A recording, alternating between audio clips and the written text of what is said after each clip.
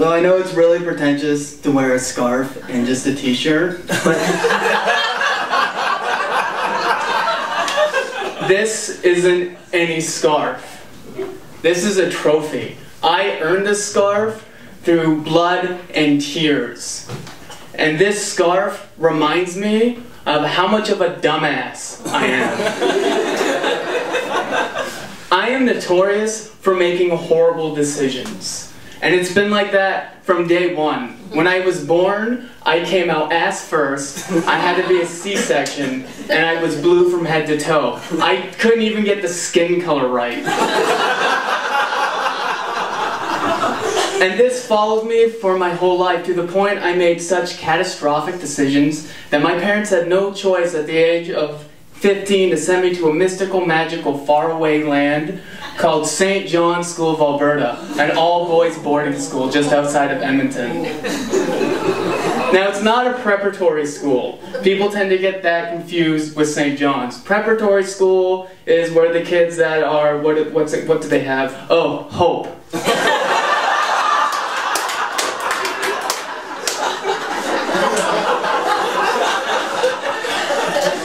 St. John's isn't like a normal private school or a public school. It's very strict, right? We had to wear a uniform. It was yes sir, no sir. We didn't raise our hand. We stood up. We didn't have detention. We did push-ups and kilometers. I didn't have a door on my grade 9 dorm because that had to be earned, because I didn't have rights. I had privileges. And at the end of the year, if you really liked a teacher, you would stand on the top of your desk and you would yell, "Oh, Captain, my Captain." And I've made a lot of mistakes in St. John's, but I say the one that I regret the most, that haunts me in my sleep, happened in my grade 11 to 12 year. And I was just coming out of my dorm, and I was passing the laundry room. And it's these two big greenish, bluish doors. And on one door it has this square hole, and it's about that wide, and it has a chute at a 90-degree angle, and 4 friends of mine were standing out there looking complexed and scared, and it was my friend Ross and Garrett from my grade, and Sabrinoff and Zarb from a younger grade. My friend Ross came up to me and he's like, "Fergie." That was my nickname back then because apparently I'm Fergalicious. But he came up to me and he said, "Fergie, we have a problem. The bus is leaving soon for home, right? There's no more rags. The door's locked. We can't find a teacher. There's one at the end of this laundry chute. Me and Sabrinoff are too wide. Garrett is too fat and Zarb is too short. But you're just right, my friend. We can hoist you up, put you in the laundry chute, take you out, and it'll be quick and easy. This is going to be awesome. What do you think?" And I looked at Ross, and I thought about it, and I said, "Yes." Because at that time, the only thing I wanted was acceptance. One, because I never had friends, right? I grew up in northern Alberta, and for some reason, no one really liked me. And 2, that wasn't a laughy part, but thank you.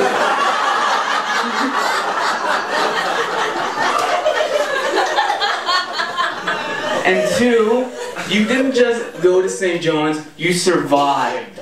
Most of the kids that went to St. John's were your alpha male types, you know, that played sports and spent so much time in the gym they couldn't touch their toes.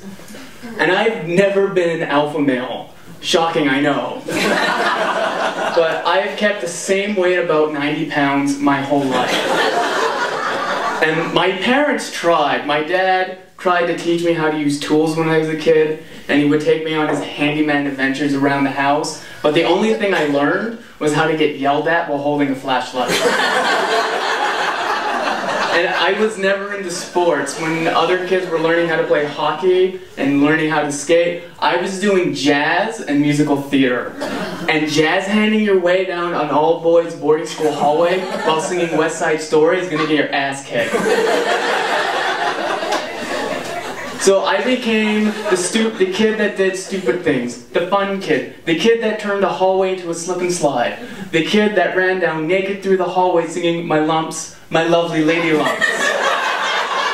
And And now I was known as the kid being dangled down the laundry chute, Mission Impossible style. And I could see my goal at the bottom. Just this square of light in the darkness, and I thought this was going to be awesome. People will sing my name in the hall, and I will be remembered. They will draw murals about me, and women will be impressed, and they'll be like, "Oh, Robert, I want your body, you're so brave."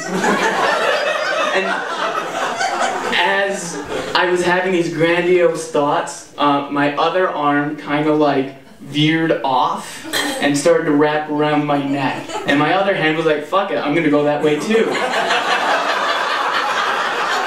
And I could feel the entrance of the laundry chute press against my hips, and I heard a muffled confusion from the other end going, crap, he's stuck.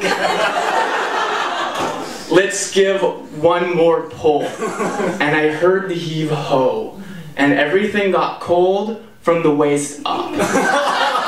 And the only thing I heard after that was like, oh my god, that's disgusting. Why'd you go commando? Oh my god, I touched it. What do we do? I don't know. We should get a teacher. There aren't any teachers around. We need to get them out of there. Let's loop them up. You guys go to the kitchen, get butter. And Garrett and I will go find a teacher. So Ross and Garrett went on their mission to find a teacher. Zappanoff and Zarb went to the kitchen and brought back butter and started smearing it all over my body. Ladies.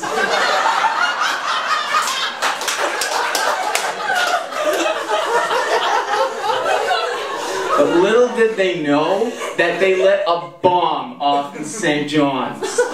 Because boarding school is boring.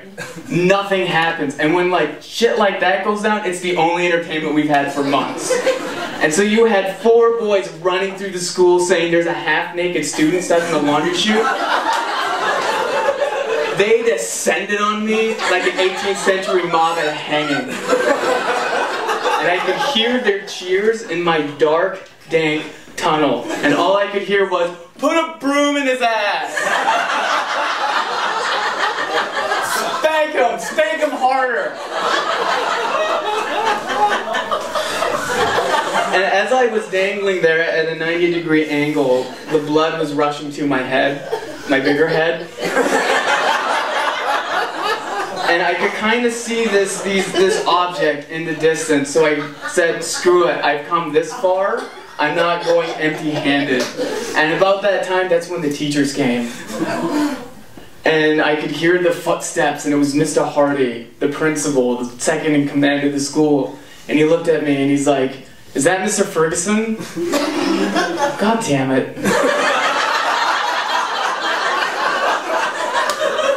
Your grandparents are on your way to pick you up. I just want you to know that we're gonna get you out.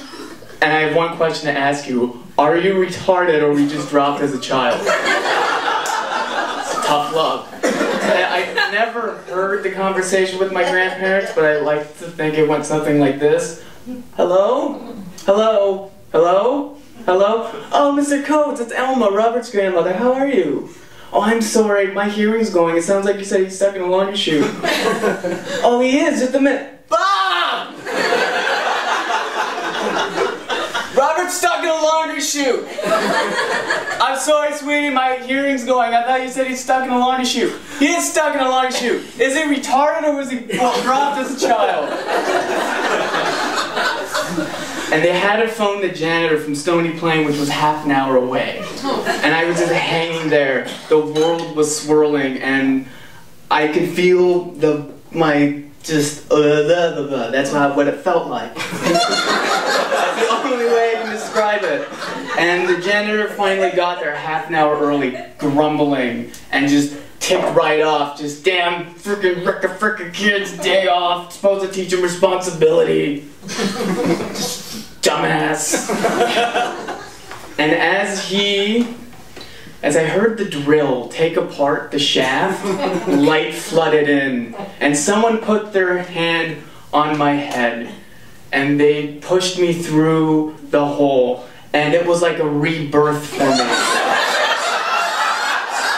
because I came out ass first and blew from head to toe. And I heard the cheers that I longed for as I lifted what I thought was the rag over my head, half naked in front of my peers, and it was this fucking scarf.